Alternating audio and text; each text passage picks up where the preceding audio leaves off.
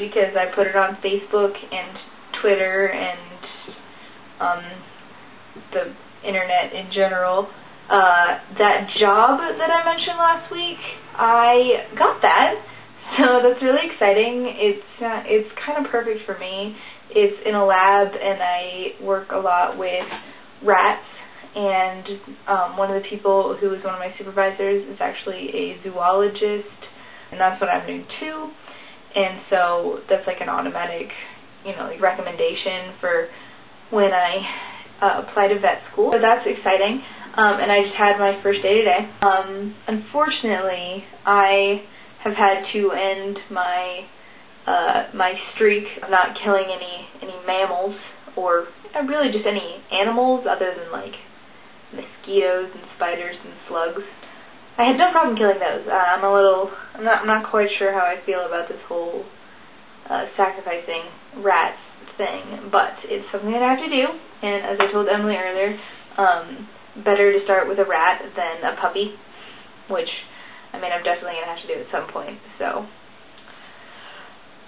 The life of a vet. And I did end up dropping scuba, if you are still wondering, because it makes way more sense with my timing, and also I was going to have to pay so much money for all the equipment, and it was going to take a lot of time commitment that I just don't have this semester. Oh, and I don't have swine flu yet, so that's good.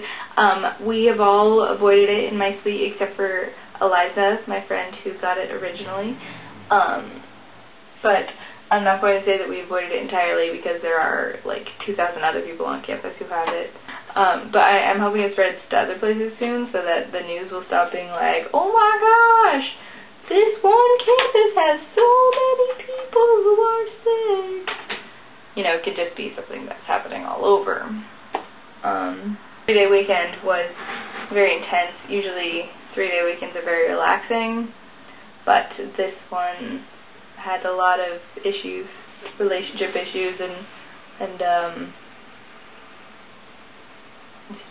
personal stuff going on amongst my friends. And we had our first football game, which was exciting, but we lost. We knew we were going to lose. But it was so exciting. I really enjoy football, and hopefully next time it'll be a little colder. Anyway, I hope you're all doing well. And I think that's all for today.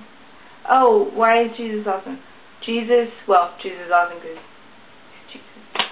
But also because my suite mate gave me 2 half-hour massages yesterday, and I was really sore, and I'm so glad that I'm living with her.